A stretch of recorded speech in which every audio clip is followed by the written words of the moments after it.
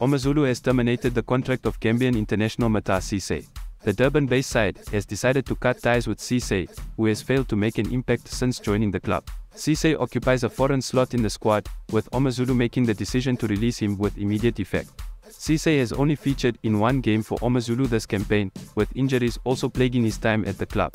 The Gambian attacking midfielder has only managed to play in 15 matches over the past 2 seasons, hence his premature exit from the Durban-based outfit.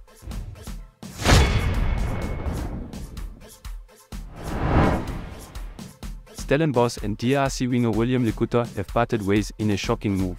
According to sources, Likuta has not been able to live up to expectations at the Cape Winelands-based side, with Steve Barker opting to field their academy products, leaving Likuta on the sidelines. The player was offered a mutual termination of contract due to his lack of game time. The club is in a precarious position in the league, fighting to avoid the drop. They will now look to add a new foreign player to fill the 5th quota spot before the January window deadline. Likuta was initially signed as a replacement for Stanley Dimba, and the 25-year-old is said to have interest back in his homeland but will bide his time for his next move as he looks for offers in South Africa.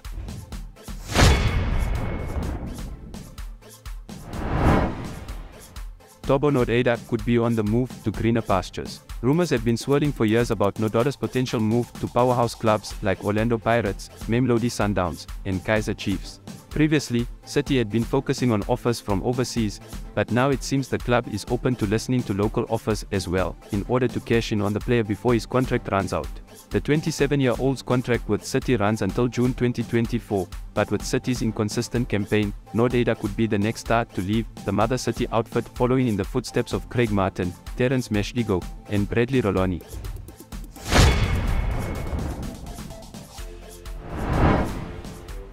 Rumours are swirling that Orlando Pirates are on the verge of securing the signature of Ivorian centre-back, Ismael Olivier Toure. The 25-year-old defender, who currently plays for Marumo Gallants, has been making waves in the African football scene and has caught the attention of the Soweto Giants. Sources close to the club reveal that Pirates are in advanced talks to bring Toure to the team as part of their efforts to strengthen their defense. The Ivorian has been instrumental in helping Marumo Gallants advance to the CAF Confederation Cup's group stages for the first time in the club's history.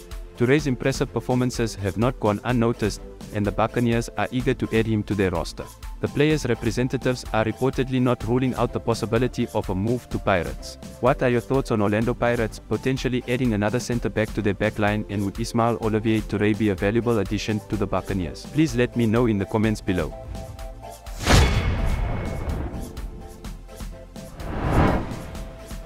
More Sundowns exits imminent. With just 2 weeks left in the transfer window, Mamelodi Sundowns could be set for a major shake-up as players are rumoured to be on their way out of the club.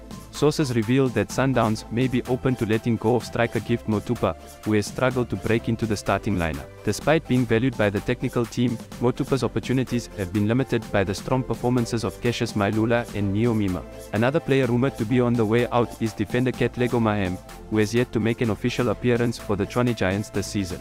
After a loan spell at Swallows last season, the defender is reportedly open to a move to a club where he can gain valuable playing time until the end of the season.